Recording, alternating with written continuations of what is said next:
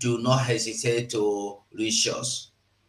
Now, why are they read this? Now, make you understand. There are so many other companies that has left Nigeria. I think as at last week, we have over 30 companies that has run away. Run from Nigeria. They run waka. Now this is the Novera and they are gone. And I think we should, let us just take a time to go through our Prime Minister's handle and see what is going on today. After they have told you that sit at home they have killed the sit at home has died, the sit at home is resurrected, sit at home is buried, the Biafra is finished, every Biafran is now doing the needful. I want you to understand that the Biafrans are doing the needful. It's no longer and people come. Biafrans are now risen. Not that they are waking up. Every Biafra don't wake up. Fool. Every Biafra now don't wake up. Kurokuroli. I want to make you get this. Every Biafran don't wake up. Kuro, fool. So people are now willingly observing the sit at home, observing everything, doing their votes. I don't know if you have voted or if you've not. If you have not, and you are still looking at me, you still go about from one platform to the other, you still go about fighting against the restoration of Biafra. I don't know what to tell you, but the only thing to tell you is that there's that music one man sang, a promoter sang. He said, "I'm gonna get back on one or Lanka." Something which you refuse to do. When that thing will reckon, hey, the day of reckoning, you go cry. Now you go cry, don't be me. So I want everybody to think again about what is going on and how they are going on. Like I said, we are going to pass through our Prime Minister's handle before we go into the program today. So let's go. Let's hear this. I want you to understand that there is nothing we do today that is against any law. There is no way any government will unleash its own military to kill their citizens, and you tell me that somebody is going to support that. No, it is only that many people don't know their right. That's why Nigeria have taken advantage of that to kill many people for many years. Thousands of people have been killed. Today, northern Nigeria, they are ravaging the villages. The terrorists are sacking and burning entire villages, and there is no military there because the military is already part of them. All they do now is to send their own legitimized terrorists in uniform to Biafra land to do the job for them. But I thank Chukwuka that the Biafra Liberation Army, the Defense Force of Biafra, have surprised them. They thought it is by Jesse, or Jesse Naba, or System Naba. Today, I am very, very proud of the Biafra Defense Force. I'm very proud of the Biafra resistance fighters. The way they are neutralizing these terrorists is something that we are going to write in the book. And our children will read about it. How they stood gallantly, defended our land, and neutralized criminals and terrorists who come to kill us. It will continue to go down in the history. Now, they will continue to go down in the history. We will just go through some few updates from our Prime Minister before we go into the program this evening. Now, like I used to tell us, if waiting we they do is wrong against the law, how do you think that any government in EU, in America, will give you an office as a liaison office? You know what liaison office means? Liaison office stand the same thing as embassy office. Now I want to tell you something. As Musa alleged or lied to people to deceive people, to distract people from facing the reality, Musa went on to tell people that He will fish them out. Those that are sponsoring their own freedom, that he is going to fish them out. And then I want to tell everybody today, if what Musa is saying is true, why? It's very simple. Okay, me, I am a Spain. All Musa need to do, call Spanish embassy, see this person. Oh, you don't even need to go about the you don't need to look for my name. The only thing Musa should do, I do live program. Carry one of my live program. Give Spanish embassy. This man is one of them. They will use my live program. They will know my location. They will come my house, come visit me, or they go call me for telephone, give me invitation. Or they go come here, come bundle me, go give Musa. So for the fact that Musa could not, will not, cannot, have no right to do that. Because Musa cannot go to the Spanish embassy and tell them, like you hear those elders said, and tell them, please, see this man now, this man with glasses, he is preaching that people should support Biafra. And they will ask him, what do you mean by Biafra? Remember, Spain cannot and can never listen to him. In Spain today, as I'm talking to you, we have a part of Spanish land called Catalonia that want to leave. They want to separate themselves from Spain. They know they want anybody. When they rise to do their protest, the police go even guard them, make sure say nobody wound. Even among the protesters, when you shout to one another, police go tell you make you calm down. And the police from the side that are protesting will join them in protest with their uniform. It's only in Biafra land that you will see police shoot at people because they carry card. Even sometimes with nothing. They will raise their hands and say, we are saying, give us freedom. Police will open fire on them. Only in Nigeria. Since Buhari took office, how many times have you seen people gone to do protest and come back alive? Only those that go to do protests according to the will of Nigeria, that they know that their protest will mount to nothing. If you do NSAS, you will mount. They go mount you. If you want to stand against the hike of price, food price, they go mount you. School fees, they go mount you. Freedom, they go mount you. Police incessant killing, they go mount you. Police brutality, army, they go mount you. If you dare stand to protest against the displacement of your people by the Nigerian army, by Nigerian headers, they go mount you. Today, as I am speaking to you, the Fulani people have come out openly and they warned Buhari, what is his name? Tinubu. They told Tinubu, you must create what do you call it? Livestock ministry. And if you don't understand what this livestock ministry stands for, the livestock ministry will be a ministry that they will govern themselves, because it's a ministry of cow, ministry of Malu.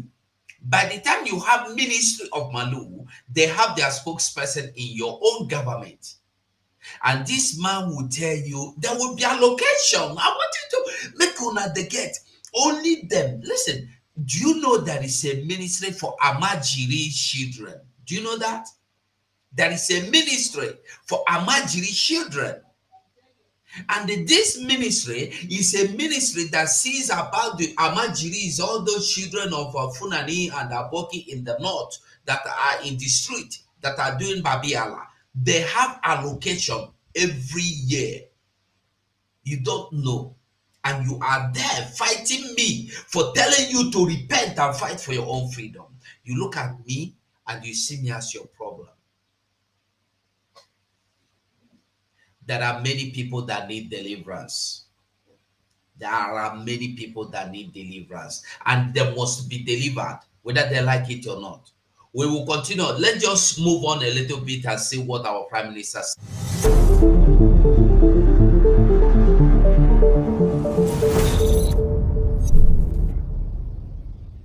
We have built the foundation, have a more organized government. We have started the self-defense of Biafra, not only against the terrorist state, but making sure that nobody comes to Biafra land and kill and go free. So when you are going out there, using diplomatic channel to speak and seek a redress to what has happened to Biafra people, you need to be speaking in a language that will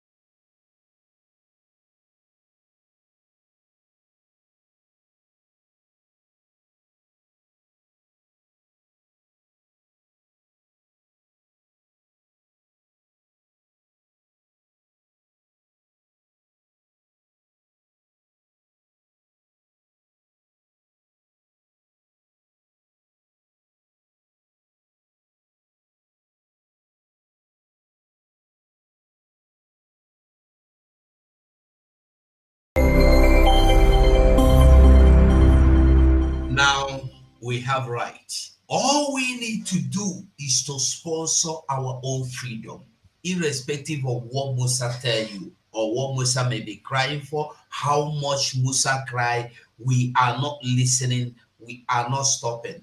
We must move on. They are crying because they can no longer come and hunt people down for no reason.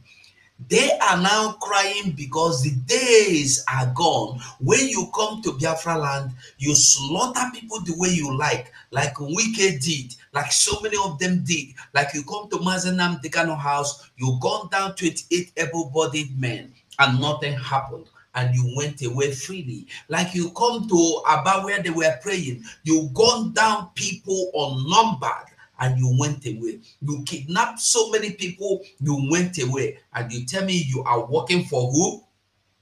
It's only in our land that we have Operation Golden Dance, Operation Up, Crocodile, Operation Smile, Operation Crocodile Smile, Operation Python Dance, Operation Golden Down, Operation Golden Sloop, or whatever. And I want you to understand that all these things have ceased. They still there. Ask yourself, why have they ceased? If they have not ceased, where are they? Why is Musa all of a sudden started crying? Why is it that the Nigerian army are now crying, hosting rallies, hosting conferences against social media?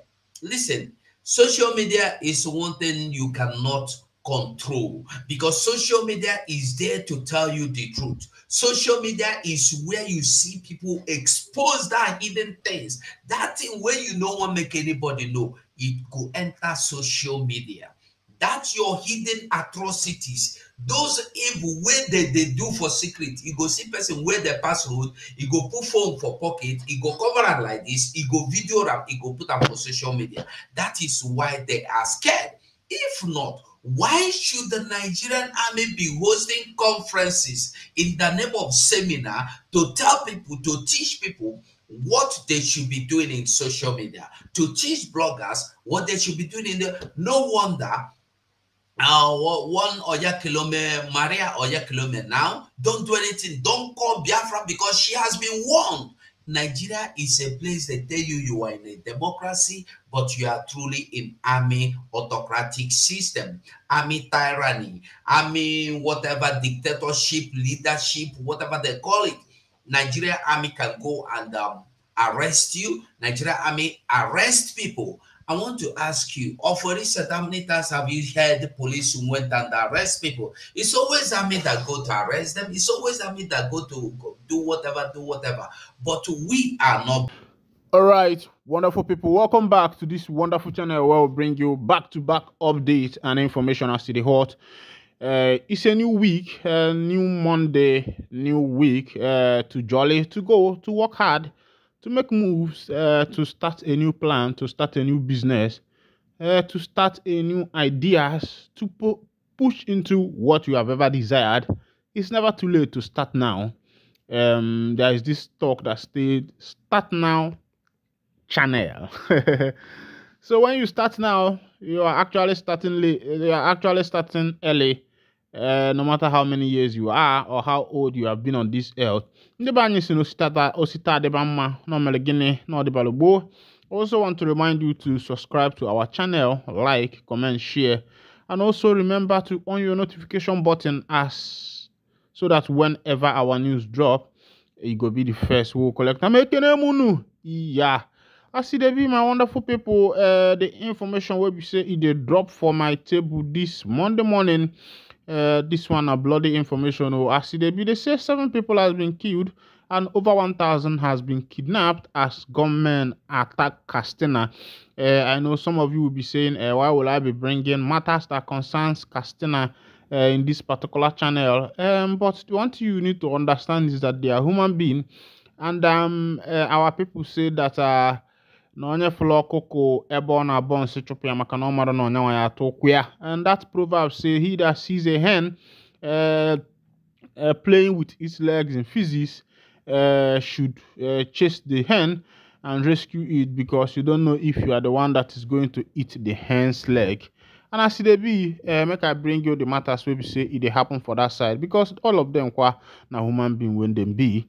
At least 7 people were killed and 100 kidnapped on Saturday night when gunmen attacked a rural community in Nigeria's northwestern Katsina state, residents and police said yesterday. A Reuters report said it was the latest attack against residents in the north of the country. Armed gangs known locally as bandits have frequently raided communities in the northwest, kidnapping residents, students, and motorists for ransom.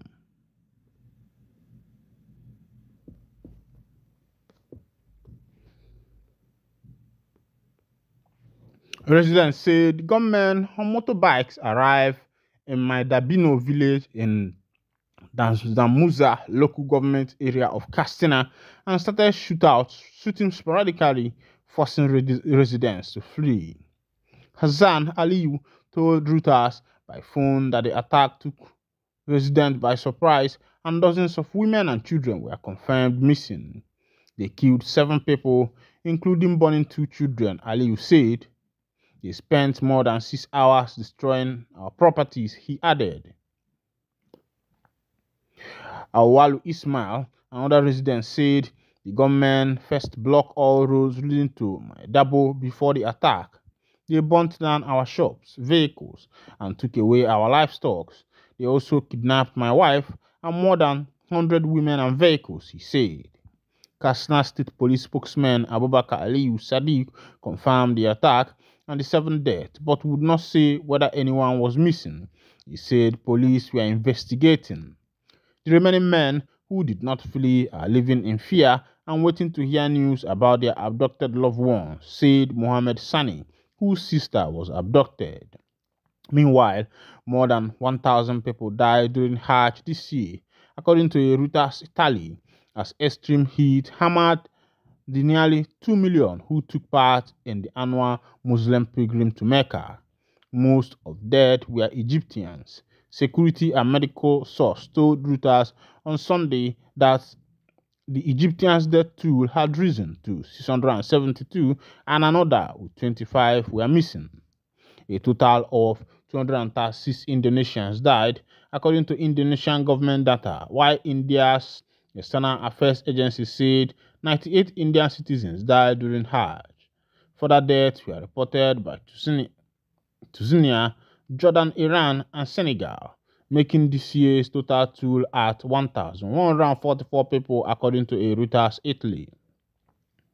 An Egyptian crisis unit tasked with investigating the situation said on Saturday it has suspended license of 16 tourism companies and referred them to the public prosecutor, accusing them of being responsible for death. It said we are mainly among pilgrims not registered under the official system. The unit said 31 deaths were confirmed as a result of chronic illness among official registered pilgrims. My brother, my people, I don't see as it happen for that Castina state. You remember around 2015, 16 and 17, when the government of Nigeria were negotiating with the terrorists during the time of Chibok girls. It was only 80 something, either 83 Chibok girls that was kidnapped then, and the government of Nigeria decided to negotiate with them because they felt that negotiating with bandits would be the way to make way. And everybody, even the world, knew that that was the greatest mistake that the Nigerian government made because you negotiated with these people, gave them millions, billions of naira, and in turn, the Chibok girls were not released. The millions were used to purchase a lot of weapons, and now the government is still negotiating, and a lot of people are still dying. I believe that it is and the first work of the government is to make sure that uh, uh, security is provided for the citizens. But over here, that is not what we are seeing. As it be, they say multi-million public asset under attack as vandals plunder bridge railing, steal power cables, others. I wonder why some people will be doing this thing. But let's go down to the full detail of the information. On June 27, 2024, the Lagos Rapid Response Squad officers apprehended a 18-year-old boy for stealing lead road stored light from the newly renovated 10 mainland bridge. The suspect, who was said to live in Makoko, a slum settlement in Lagos, was identified as Mubarak Abdullahi. LED lights were energy efficient, long-lasting lighting solution using lighting emitting diodes to produce light, clear illumination. LED road lighting, according to experts, sufficiently improve visibility, safety, and energy efficiency. Installed on bridges like Tenny Bridge, Niger Bridge, LED reduce accidents and operational costs. LED offer lower energy consumption, longer lifespan, and reduce maintenance compared to traditional lighting. My people, when I don't see as they happen, according to the Safety Nigeria, an online emergency and safety website, and LED road stored light in Nigeria costs between 7,000 and 15,000 per unit. I wonder why this, if you, all these vandals, most of them are these Hausa people that are doing iron condemn. I think it's even high time that the government start looking into this iron condemn business. Is either that they are being billed, or that they start paying tax, or that the government look into some of these things, because there are a lot of criminal activities going on with this iron condemn and the rest of them. You see these people uh, going into somebody's house to take what is there, and other things that are not supposed to be done. You see these Hausa people doing this, especially then are the one all over Nigeria, all over the southeast, southwest. These people can come inside your house, carry your gen, and do all manner of things to your properties. And I wonder why a sane human being will choose this type of way to be able to make it, because I don't know how much they will be getting from that kind of business, because everything is just to uh, get this thing and sell it at auction price. Meanwhile, let's go to Delta State. About 1,000 displaced as Delta demolish 40 buildings. It's like the present government, the government of 2023-2024, and also the government that follows President Bola Ahmed Tinubu are the government of demolition. It first started in Lagos, and next was Enugu, the next was Anambra, and now we are seeing the same thing being replicated in Delta State. Let's go down to the full detail of the information. Over 1,000 people were displaced as Delta State government on Friday demolished hotels, schools, among other buildings at the popular 74 Road and Hawaii Road areas near Government House, Asaba, the state capital.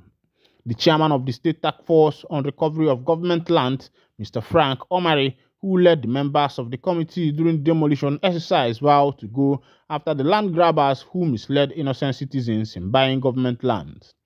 Omari said the property owners had. Speaker Carlo has said that he is optimistic that Mazi Nnamdi Kanu will soon be released.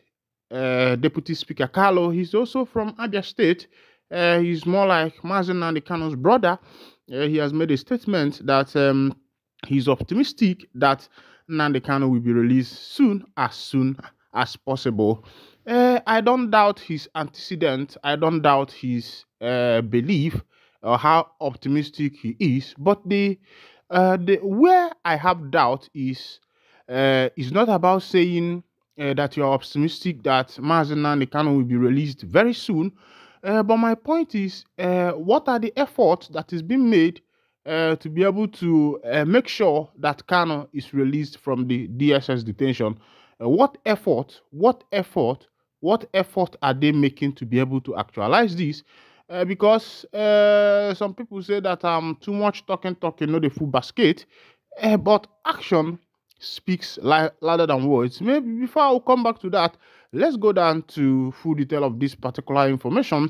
Deputy Speaker of the House of Representatives, Honorable Benjamin Carlo, confirmed on Tuesday that he has met with the detained leader of the indigenous people of Biafra, Nnamdi Kanu, a couple of times at the Department of State Service facility, expressing high hopes that he will soon regain his freedom. Amended and Section 107(1) of the Administration of Criminal Justice Act 2015. Honorable Kanu, who disclosed this in a statement issued in Abuja through his chief press secretary, Levinus Mwabiohu, expressed excitement over the recent call by 50 members of the 10th House of Representatives, led by Honorable Obi Agwocha, seeking for the release of the detained leader of the IPOB. He also applauded the lawmakers spread across the 6 geopolitical zones of the country and the political parties for throwing their weight behind him on the appeals for Kanu's freedom. According to the Deputy Speaker, there are expectations that the Southeast caucus will also arise in unison soon to support the effort. Recalling the impeachment of the Peace in the Southeast Project, PISE, a social advocacy group he founded that promotes the idea of a non-kinetic approach to resolving the security challenges and other sociological issues in the Southeast geopolitical zone of Nigeria. Carlos said that the release of the IPOB leader was very crucial to the restoration of peace in the zone. He said that a milestone has been recorded in his private engagement with the authorities on achieving a political solution in Kanu's case. The Deputy Speaker recalled that Honorable Agwocha accompanied him in one of those engagements with the decision makers in the country on the issue. Honorable Carlo, however, stated that some high-profile security issues are not product of advertisement in the media, hence the need to keep them confidential in order to not to jeopardize the gains so far are made. The Deputy Speaker, who also revealed that he has met with Kanu a couple of times in the Department of State Service detention facility, said that hopes are high that the IPOB leader will soon regain his freedom. In the last visit, 2 weeks before the court appearance, Carlo had discussed and obtained a firm assurance on the side of the IPOB leader on the need for sustainable peace in the region. Notably, that agreement has since been communicated to the delight of the authorities and Kanu's younger brother as his family representative. While thanking the lawmakers for their support, Carlo, who also represented Ben, the federal constituency of Abia State, appealed to Ndi Igbo to remain calm and hope and avoid provocative comments on the issue in the light of the treason that the government of the day cannot be compelled either covertly or overtly. He stressed that with diplomacy, a solution will be finalized. Kalo also warned against merchandise of Nnamdi Kanu's incarceration for selfish economic gain, which runs at variance with his wish, emphasizing that the IPOB leader should not be used as a political tool for any political capital. He urged all those genuinely supporting the advocacy for his freedom to go about it dispassionately with the face of humanity and for no personal interest, so that the work quietly done on it so far will not be a waste. My brother, this one is coming from Deputy Speaker of House of Assembly, Carlo, who is also the Speaker representing Bende. He has said a lot of things which I'm supposed to say here, that a lot of people are using Mazin and the kind of issues for personal political aggrandizement. Most of them knows that election is coming quite soon in some states, especially at the southeast part, and you find out that most of these people, when election comes, you see them using Kano as a bait to